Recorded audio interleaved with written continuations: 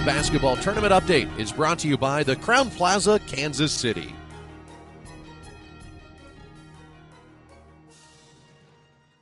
Eighth seed McKendree met Sooner Athletic Conference tournament champion John Brown University on day one at Municipal Auditorium. The Golden Eagles struck first, scoring the first 3 buckets of the game and led 8-2 in the first 3 minutes of play. Devon Jackson was dominant in the first half to lead John Brown. McKendree rallied late to lead 31-30 at intermission. The first 10 minutes of the second half was dominated by John Brown, but a 13-4 Bearcat run gave McKendree a 57-54 lead with 6 minutes to play.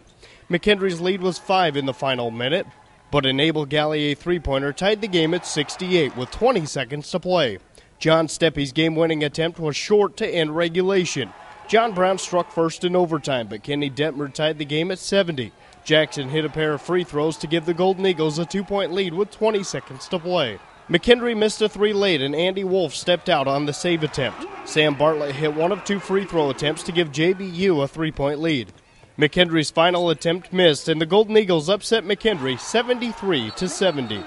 McKendree was led in the loss by Eric Hobby's 18 points and 15 rebounds, 14 points and 11 rebounds from Kenny Detmer, and 10 points from Wolf.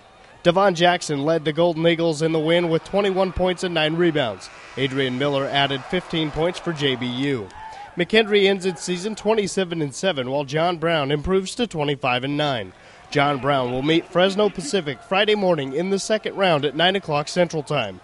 The Sunbirds upset 8th seed Campbellsville on day one.